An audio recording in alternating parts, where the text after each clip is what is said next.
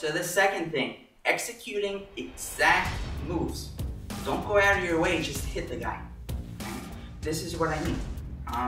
Let's say if Brian is here and I'm here and I want to hit him here, I'm not going to go this way just to hit him again.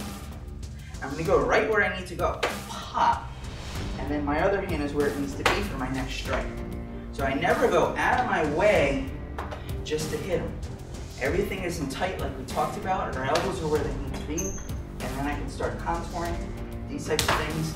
And then I can get out. So again, never ever go out of your way to hit your opponent. Go in that straight line. The quickest way to 2 points is a straight line.